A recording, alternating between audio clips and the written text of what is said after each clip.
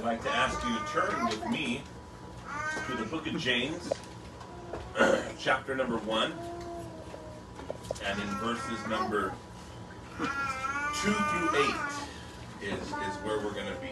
James, chapter number 1, verses number 2 through 8. Tonight we're going to be talking about turning your trials into triumph. Turning your trials into triumph. Going deeper in the Lord. I'm going to begin reading in verse number 2.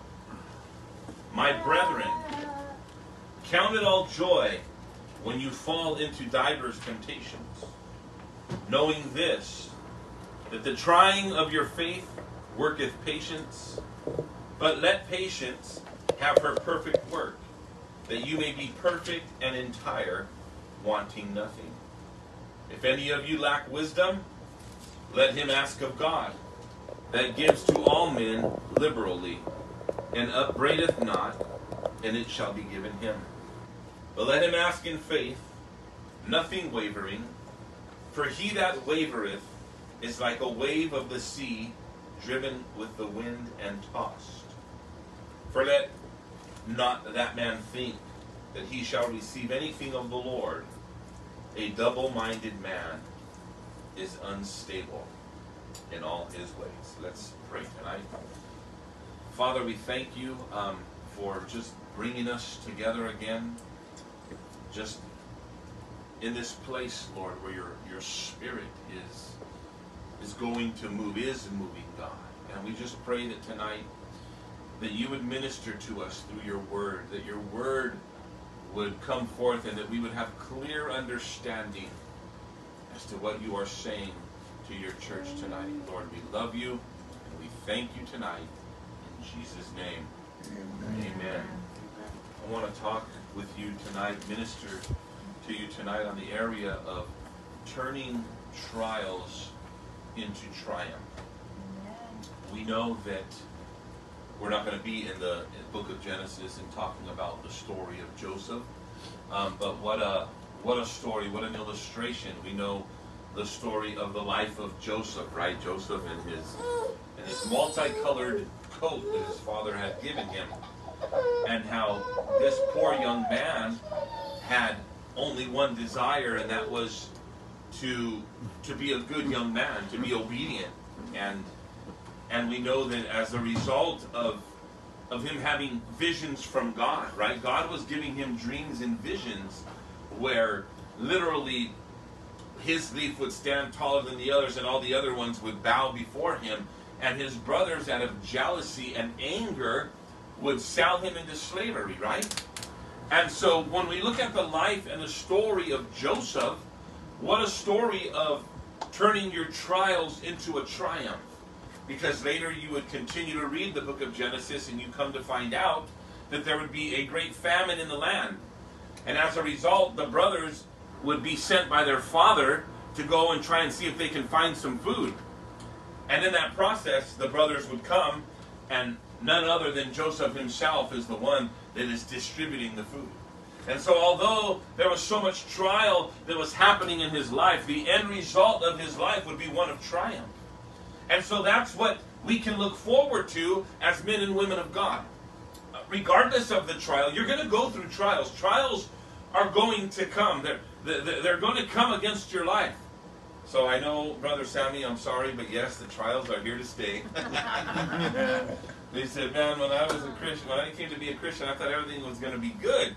Well, everything is good, and I'm going to show you through Scripture just how it tells us to be prepared, because trials are going to be coming our way. And so we need to come from a place of being a victim to being one who walks in victory. From victim to walking in victory. And so tonight I want to look at 4 points, 4 particular things I want to minister to you about regarding this opening scripture. And so the first thing that I want to talk to you about tonight is to count it all joy when you fall into various trials. Now, if there was something that makes absolutely no sense to the world, It's that statement right there. You know what, man? Count it all joy when you go through problems. Oh, man, I love problems. Don't you just... You know, today I was walking into Home Depot, and there was this other guy looking at me, and he says, "Are you the boss?" And I go, "Yeah." And he goes, "Yeah, me too." And he goes, "You know, it just seems like all day, every day, all we do is deal with problems. All day, every day. That's my job. This happened, and that happened, and this happened, and that happened." You know, it's never a phone call with wonderful news, you know. All day long, they broke this, and they broke that, and the plans didn't say this, you know. And so, you know, it just seems like life is full of problems, or life is full of trials, or life is full of hardships. And I know that you go through the same thing, right? Like, you know, you're having a good day, and then all of a sudden you get a phone call, or, you know, maybe the husband ain't acting right, or the wife ain't acting right, or the kids ain't acting right, or someone ain't acting right all the time. Something's going wrong, and there seems to be trials surrounding our life all the time. And so in John chapter number 16, verse 33, Jesus says this: "These things I have spoken to you, that in me you may have peace. In the world you will have tribulation, or trials, or hardships, or problems. But be of good cheer, because I have overcome the world." See, this is Jesus speaking. This is Jesus saying, look, in the world, you're going to have tribulation. Life, there it is, right there, Christianity 101. You come to Christ, immediately Jesus says, "Hey man, welcome to the kingdom. You're going to have problems." Welcome to the kingdom. You're going to be surrounded by hardship sometimes. This is because we must expect trials because Christ said it. Listen to what the Apostle Paul says in Acts chapter 14, verse 22. "Strengthening the souls of the disciples, exhorting them to continue in the faith, and saying," listen to this, "we must, through many tribulations, enter the kingdom of God." I know this isn't what you wanted to hear tonight. You didn't want me to come up here and talk to you tonight about problems in the kingdom, about trials in the kingdom. But listen, we're going somewhere with this study tonight. And as difficult as it is to go through, it's like that good medicine. That, man, it tastes disgusting. But after you've taken that medicine and it's done what it needs to do, man, you feel like the Incredible Hulk. Or Wonder Woman for you ladies. And so the Apostle Paul is saying here that we must, through many tribulations, enter into the kingdom of God. So I tell you, welcome to the kingdom tonight. A lot of these trials can simply come into our life through no fault of us at all. We're just simply living life. And, you know, sickness comes. Accidents happen, you know. Disappointments. You know, an accident is an accident for a reason. It's not called a purpose. It's called an accident. It happened on accident. It wasn't planned. Nobody planned on that happening. And so sometimes these trials come in that form. And something that, you know, we weren't prepared for. And we're looking and we're saying, man, how did this happen? Why did this happen? Other things come upon our lives simply because we are Christians. Listen to what 1 Peter chapter 4, verse 12 says.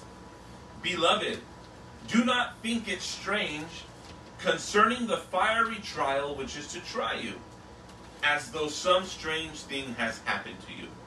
But rejoice to the extent that you partake of Christ's sufferings, that when his glory is revealed, you may also be glad with exceeding joy." 2 Timothy 3:12. Yes, listen to this, okay? Listen to this. Very important. 2 Timothy 3:12. "Yes, and all who desire to live godly in Christ Jesus will suffer persecution." So when you have determined in your heart that, man, I'm going to live for the Lord. I'm going to do what's right. When no one's looking, I'm going to be a man or a woman of integrity. And man, I'm just going to commit myself to the things of God. Be prepared for unprovoked suffering. Be prepared for out of nowhere people to come and give you a hard time. You know, it's like this. You could be at the workplace and you're not doing anything wrong. You're, by all accounts, a good Christian, and a good Christian is a good person living out the morals of God's Word. And then you got, you know, this antichrist co-worker who is just constantly attacking you and provoking you and persecuting you. Have you ever experienced that? We used to experience that a lot when we first got into the construction industry. You know, there was a group of us, we were all Christians, and we were a crew of Christians. And they used to call us the God Squad, and they used to just persecute us. And you know, they would constantly try and entice us with different things and just all kinds of stuff that was going on. And that's simply because we said, we're taking a stand for Jesus Christ. And so they would come and they would persecute you. Perhaps you've experienced that or been through some of that in your life. But what does it say that our response to these trials and tribulations ought to be? It says to count it all joy. This is the attitude the apostles had. In Acts chapter 5, there's a story where the apostles are there and Peter is there and they're ministering. And the Bible says that as Peter was walking by, that his very shadow was healing those that were sick. And as a result, the Pharisees and the Sadducees, they were getting upset with what was happening, so they imprisoned them. They put them in prison. And in the middle of the night, an angel, a messenger of God, came and released them out of prison, but the prison doors remained closed and the guards stood there. So they didn't even know what happened. And so the next day, they come to bring them out and kind of grill them on the situation, and they realize, hey, they're not in here. These guys aren't in prison. And so then they come out and they begin to attack them and begin to verbally abuse them. And Peter makes a statement. He says, well, should we obey man or should we obey God? But we're choosing to obey God. And the Bible says that when they walked away, that they walked away rejoicing. They walked away joyful that they had been found fit to be persecuted for the kingdom of God. And so you know what it comes down to? It comes down to, how are you viewing it? How are you looking at the situation? Do you understand that when you are being persecuted, that when trials are coming against your life, wow, thank you, Lord. Thank you, Lord, that you seen that you know that I'm going to be able to get through this. That you know that I have the faith to get through this. That God, that you've allowed. Because remember, the Bible's very clear in the book of Job when he says that an angel, you know, they come before Job and the devil's there walking to and fro. He says, well, where have you been? Well, I've been out there, you know, looking for somebody that I can mess with. Well, have you considered my servant Job? And so we know that the enemy, before he comes and messes with your life, before Satan can do something, before he can persecute you, he has to go to God and ask permission. And so God will look at your life, and whatever you're going through today, whatever trial, whatever tribulation is happening in your life, God knows that you're able to get through it. Because if he thought you couldn't, then he wouldn't give Satan permission. Because God does not intend for you and I to fail, for you and I to give up, for you and I to walk away from the things of the Lord. And so these apostles had this attitude that they found it a joy, that they were excited that God would allow them to go through this tribulation in their life. The Bible says in the book of Acts chapter 5:41, immediately that they thanked God as they were walking away. And so I wonder tonight when we go through trials, when hard things come against our life, do we count it all joy? Or do we immediately get angry? Think about that tonight. That's a question you really ought to ponder in your heart. When something isn't going the way that you intended it to go or wanted it to go, what's your first response? Do you immediately get upset and frustrated? This is about, we're going somewhere here tonight, because there's something that happens when we learn to count it all joy. There's something that begins to take place. The next thing I want to look at is knowing that the testing of your faith produces patience.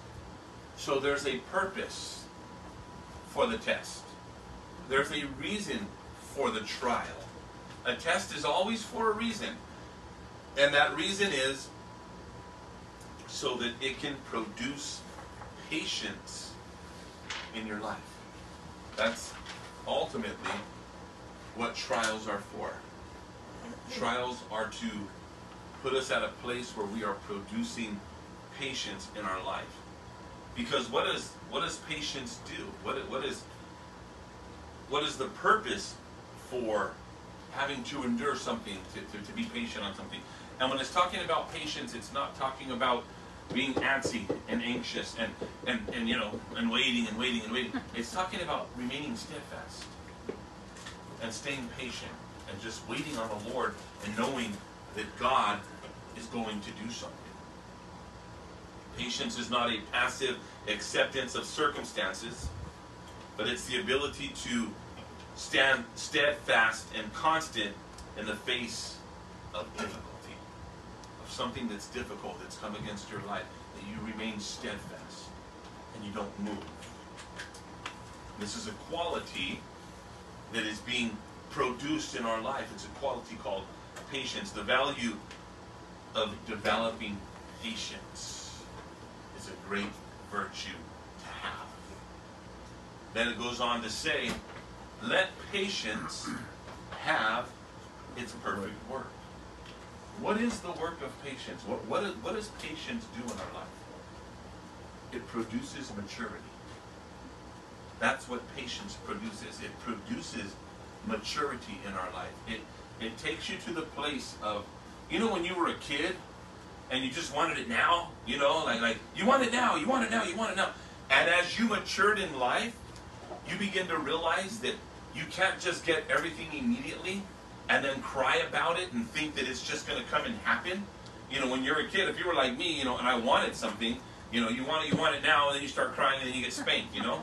and as you begin to learn patience in your life and then you begin to grow up, then you come to the place that you understand that everything doesn't simply happen immediately. So patience produces maturity in your life. And so ultimately, that is where the Lord is desiring to take you and I. He's desiring to take us to a place of maturity. Brothers, a prayer request tonight, you know, an awesome, honest prayer request, that I would grow up, that I would mature. And I think that many people need to say that, you know. He may have voiced it tonight, but I think that many people should be saying, you know, that I would grow up, that I would mature. And how does this happen? When we remain patient on God, when we remain waiting on God. Not getting beyond ourselves, not hurrying and trying to find a way out. Because if we're not careful, then we will try to find our own way of escape. Instead of staying patient and saying, okay, God, I'm listening for your voice because I want to know, how do you want me to handle this trial? How do you want me to handle this tribulation? Do you want me to just sit and wait? Or should I respond? How should I deal with this situation? And many times, people want to just immediately respond and try and take matters into their own hands, and they mess it up.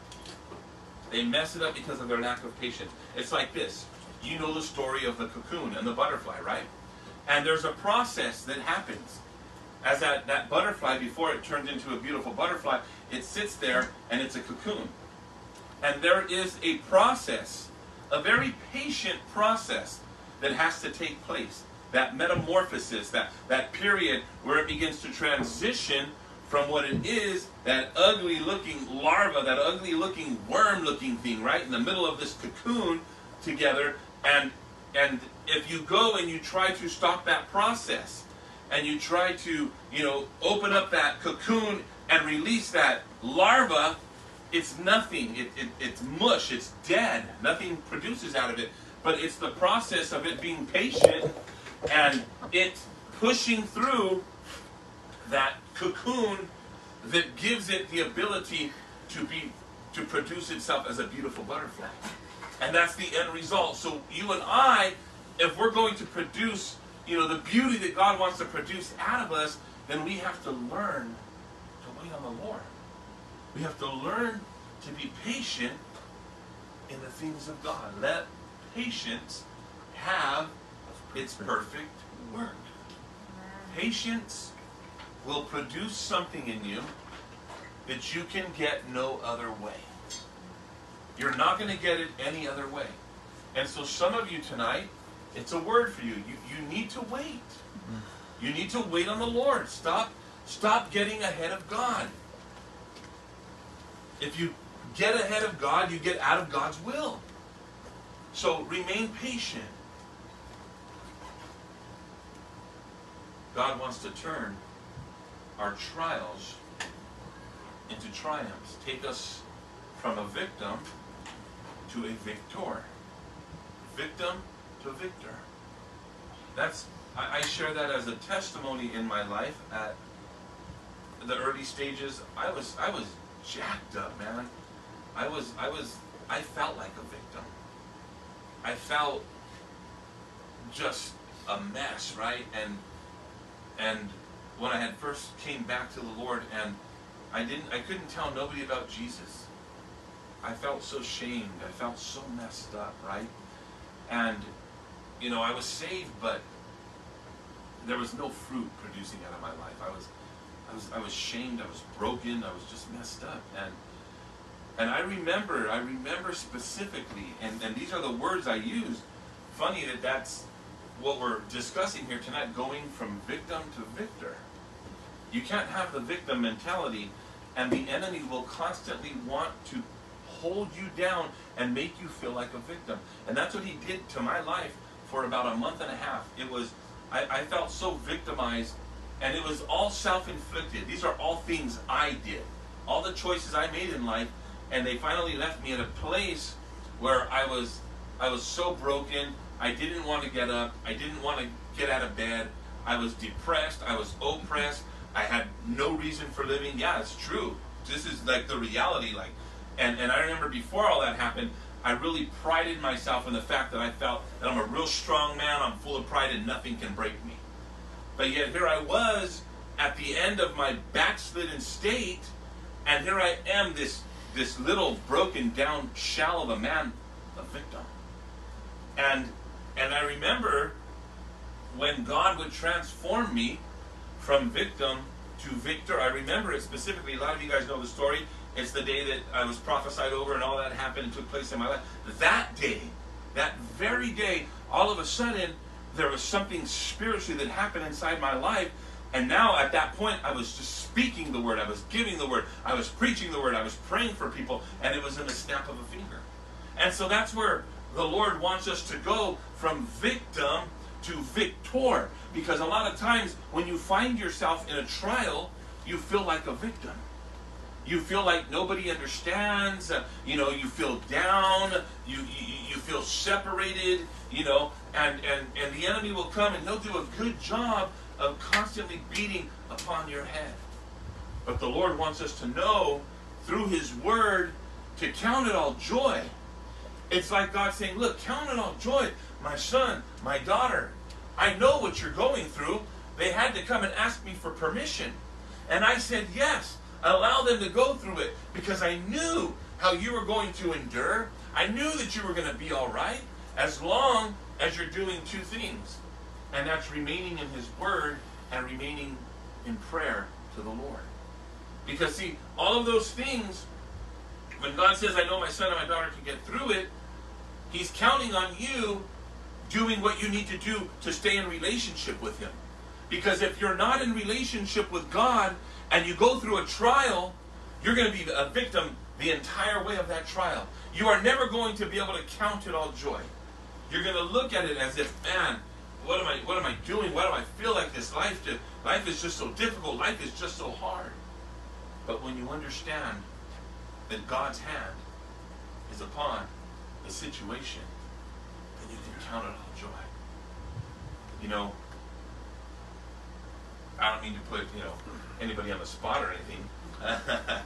But, when Sister Janae's been through some stuff, what an inspiration you've been. That's all I can say. Some of you don't even know some of the things that she's been through, but we do. And not once did I see her come in church and just look all destroyed and all broken and all, shut down. And this isn't small stuff. I'm not talking about, a little cold or something like that. There's some things that she's been through. And so, what an inspiration. I don't mean to put you on the spot. She's humble. She's not, she doesn't want to be put on the spot.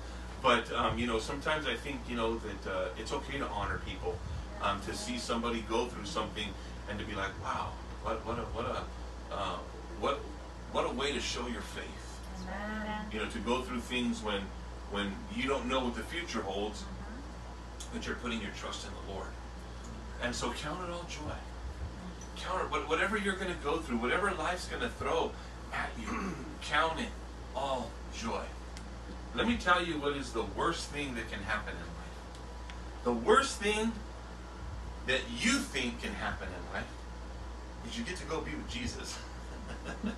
That's the worst thing, right? Like at the end of the day, we're always concerned with, our life more than anything, And so at the end of the day, if we truly believe what we preach and what we read and what we're standing for, at the end of the day, the reality is I beat you. I got to heaven before you. That's the reality. We need to have more people that are living heavenly minded instead of so earthly minded. And not to say that, we want to leave the earth and, we enjoy our relationships here. We enjoy everything that we're doing here with our families. We enjoy every part of it. But the truth is our goal is to get into the presence of the Lord. Our goal is to make it into His glory. And so let patience have its perfect word. Let it mature you. Let it produce in your life a maturity that cannot come any other way. Then in verses 5 through 8, it says, if any of you lacks wisdom, let him ask of God, that gives to all men liberally and upbraideth not, and it shall be given to him.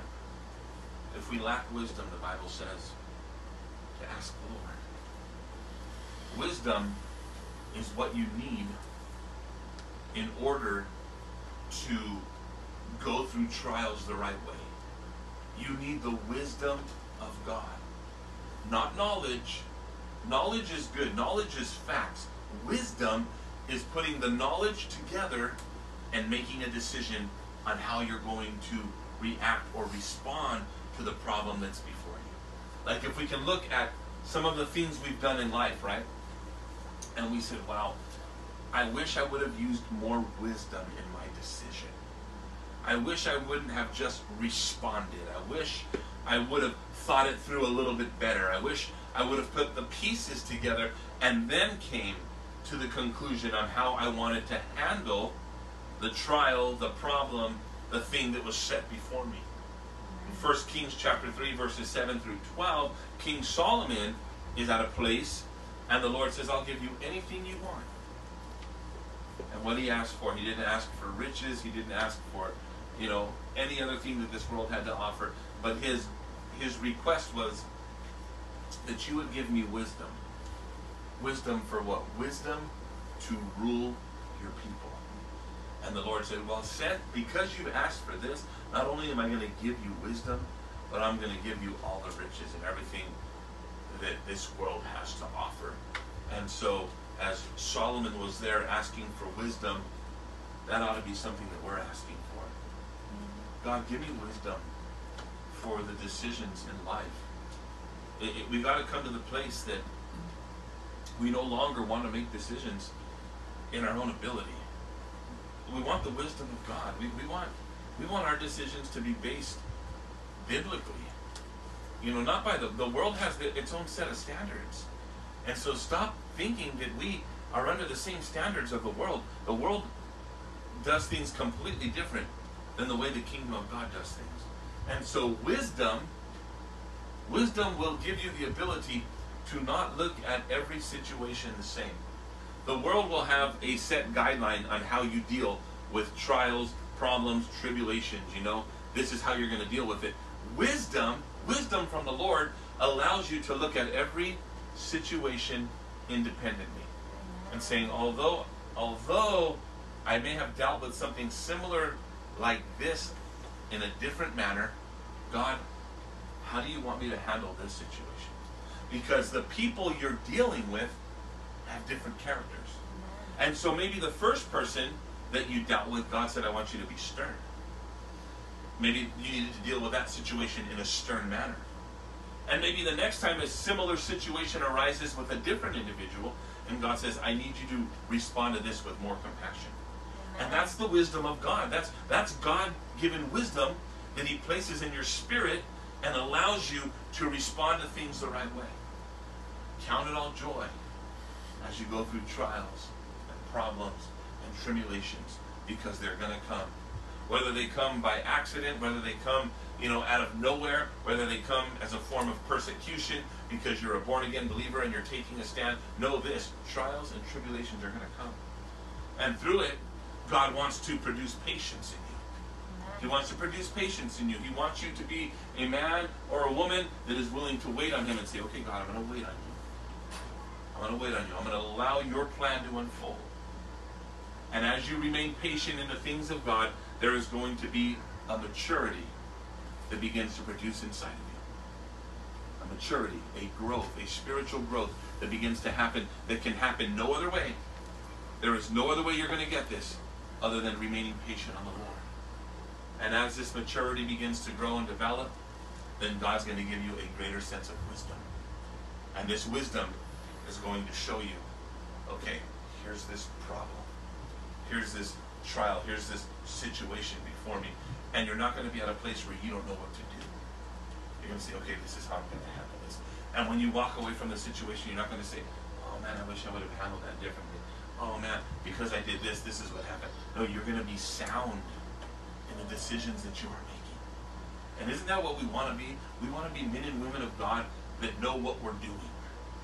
That are led. See, when you're led by the Lord, you know what you're doing. We're not just beating the air. We're not just looking for, pulling something out of a hat saying, well, let's try this, let's try this, let's try that. No, we are literally being led by the Holy Spirit, filled with the wisdom of God.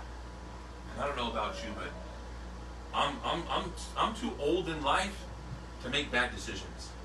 When I made all those bad decisions in my 30s, thank God that God has restored everything back to me, and now He's giving me the opportunity to do what I do. I can't do something like that again. There's not enough time to get things restored. I need my decisions and my choices to be made with wisdom. Amen. Wise choices, wise decisions. Amen? Amen. Let's give the Lord a hand.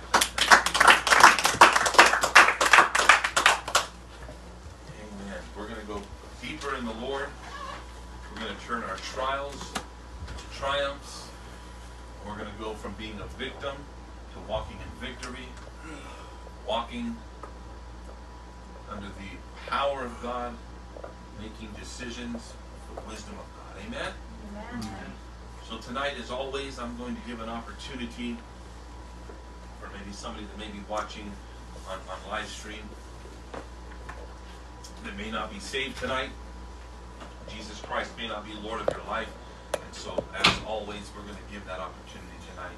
And seeing as we're here celebrating in the month of April, the resurrection of Jesus Christ, the crucifixion of Jesus Christ. And so, tonight, maybe Jesus isn't Lord of your life.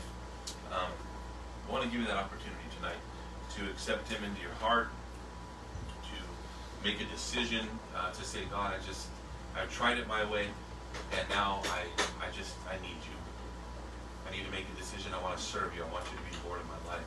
And if that's you tonight, I want you to repeat this prayer with me tonight. I want you to say, Heavenly Father, I come before you tonight recognizing that I am a sinner in desperate need of a Savior. I recognize that, Lord Jesus, that you died upon the cross I recognize that you rose from the grave on the third day, and that today you sit at the right hand of the Father. And so I ask you tonight to forgive me of my sins, wash me, cleanse me by your precious blood that was shed on that cross. And I ask this tonight in Jesus' name. Amen. Well, if you did say that prayer tonight and you meant it in your heart, we just encourage you to contact us, whether through Facebook or contact a family member or a friend who is a Christian, and now begin to grow in this newfound relationship that you have with Jesus Christ. And so tonight, as always, we're gonna close in a word of prayer. We're gonna seal this message that the next time that we face a trial, that this message would come to remembrance, that we would remember the book of James chapter 1, what it teaches us, and count it all joy. Be excited, be thankful. It's all about your perception. How are you seeing it? See, the world doesn't understand, man, why are you all happy? You're going through something. Yeah, but God's going to do something. God's going to show up. God's going to do something. I know I'm supposed to be closing, but here's another quick little nugget. When people around you see that you're going through something, and they see the joy that you have in that trial, they begin to wonder what is it that's different about you? Where are you getting that inner peace from? How is it? Man, if I was going through that, I would be, going crazy. I would be, having a hard time. And what an opportunity to share your faith. To say it's because of Jesus. If I didn't have Jesus, you're right, I would be a mess. I would be a wreck. I would be, I wouldn't know what to do. I'd be frustrated and anxious and afraid. But because of Jesus. Amen. Let's close in prayer tonight. Father, we thank you tonight for your word, teaching us and showing us through your scripture, Lord God, on turning our trials into a great triumph, Lord. And so, Father, I just pray that you would help us as we continue and navigate through our walk with you, that as we know, even James says, not if trials come, but when trials come. It's not a matter of if, but when.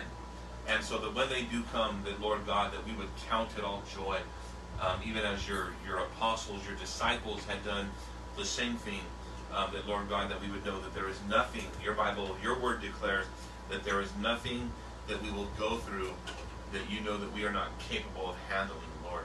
And so with that, we can take confidence in knowing that, Lord Jesus, that you will see us through all things. Father, we love you tonight. We thank you.